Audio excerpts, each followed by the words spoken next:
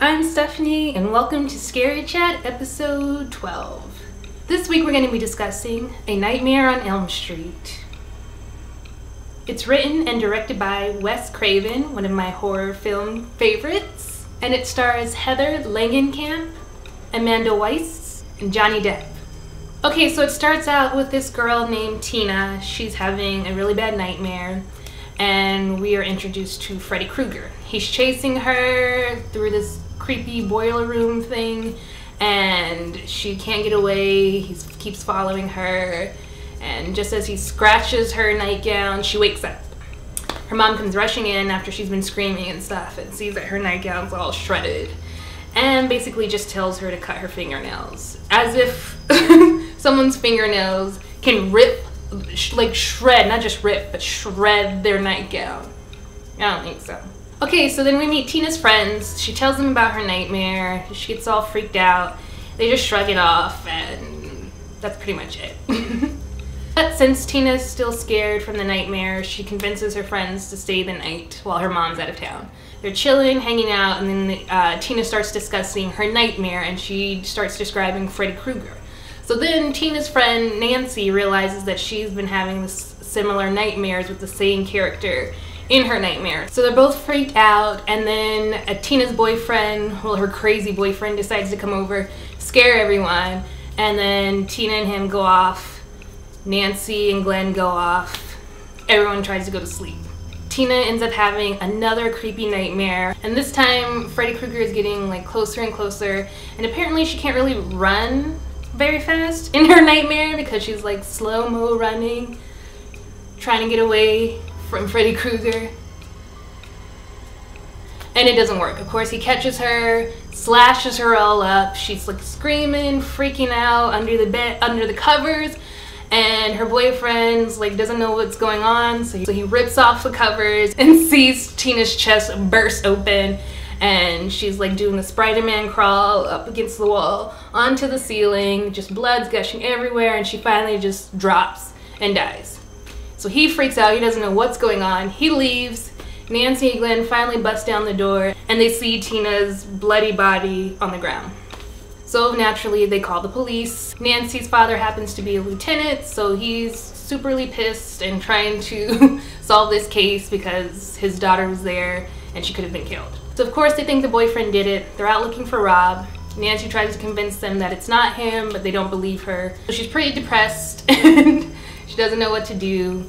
Her friend's dead. So the next day Nancy decides to go to school just to get away from the nightmares and her friend's death. Rod catches up with her and tries to convince her that he didn't kill Tina. The police snatch up Rod, take him away.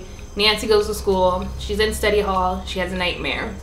Freddy Krueger's chasing her. He's about to kill her and she doesn't know what to do. So in the boiler room, she decides to burn her arm to wake herself up. And she freaks out in the classroom and scares everyone. But she's alive and she's awake and with her burnt arm and just decides to go home. So Nancy goes home, she's taking a bath, falls asleep in the bathtub. Freddy Krueger like reaches up, snatches her down and starts drowning her in this bathtub. But she goes like way deep because she's in a nightmare and she's drowning. And finally she gets out, she screams for her mom to help her. Mom finally gets the door open and Freddy Krueger's gone, of course, so Nancy just looks crazy again. Poor Nancy. So Nancy knows that Freddy Krueger is after her. Her boyfriend sneaks over. She tries to get him to watch her while she sleeps so that if anything happens to her, he can wake her up and help her. But of course, he falls asleep. So while she's dreaming, she's being chased by Freddy Krueger, being attacked. She's freaking out. Her boyfriend's chilling in the corner asleep. And finally, she gets out. She wakes up. And she's, of course, pissed because her boyfriend was supposed to help her and he was sleeping on the job. Literally. But while she was sleeping, she ends up at Rod's cell and sees Freddy Krueger walk into his cell.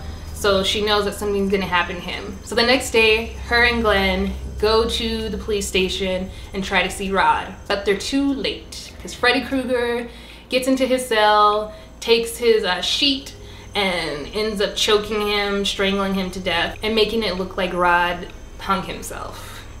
So by the time they get in there, he's just hanging. So they have to get him down, and it's too late. He's dead. Poor Rod. She tries to tell her parents about Freddy Krueger. They just dismiss it and try to get her some help.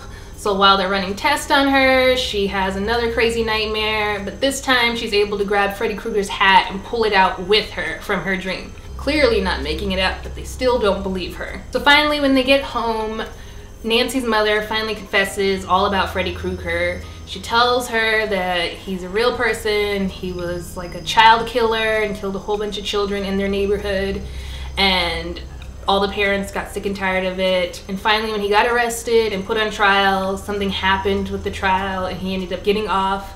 So the parents were like, we gotta get rid of this guy. So they found out where he was in some boiler room, lit it on fire, and just watched him die. So now apparently he's back for revenge and killing up more kids.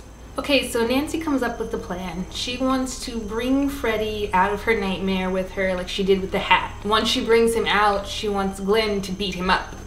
But of course, he falls asleep again. So this time, Freddy snatches him up. He's dead. Sorry, Glenn.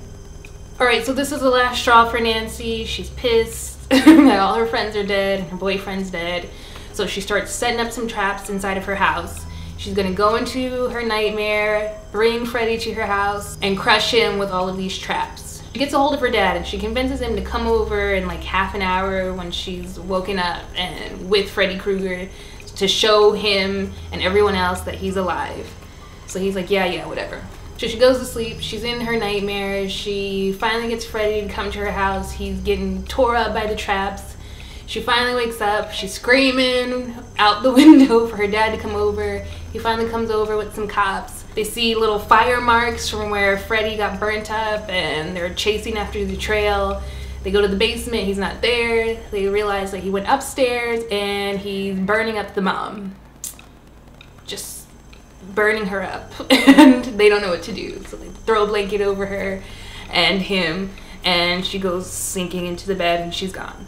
And yeah, the dad is just standing there like, what just happened? And the daughter's like, I told you, Freddy's back, burnt up my mom. What are we gonna do? So the dad leaves, Nancy is finally alone. Freddy comes and he tries to get at her one last time. She stands up to him this time. She ignores him, screams that it's just a dream. He disappears. She leaves the room and she's walking out to what she thinks is reality, and everyone's alive again. Her mom's alive. She's outside breathing in fresh air. Her friends come to pick her up. She gets in the car and the convertible top comes down, the doors lock, the windows roll up, and we realize that it's Freddy Mobile and they're all gonna die. So now she knows she's just trapped in another nightmare. She's never getting out. And it's horrible. No happy ending in this story. Sorry, guys. Alright, guys, so that about wraps it up for A Nightmare on Elm Street. It's a Wes Craven classic. Check it out if you haven't already, but I'm sure you have. Okay, guys, so that's it for episode 12 of Scary Chat. If you enjoyed this video, please give us a thumbs up and subscribe to our channel and tune in next time for a whole new episode of Scary Chat. 1, 2, Freddy's coming for you. Sing it with me now. 3, 4, you better lock your doors. 5, 6, grab your crucifix. 7, 8, better stay up late. 9, 10, never sleep again. Alright, so this is supposed to be like a little kid's song that these kids are like jump roping to in the movie, and who jump ropes to a creepy death song like that? I don't get it. I would never jump rope to that. I mean, especially once you get to the end and you say like never sleep again. No thanks. I'm not playing jump rope with you guys anymore.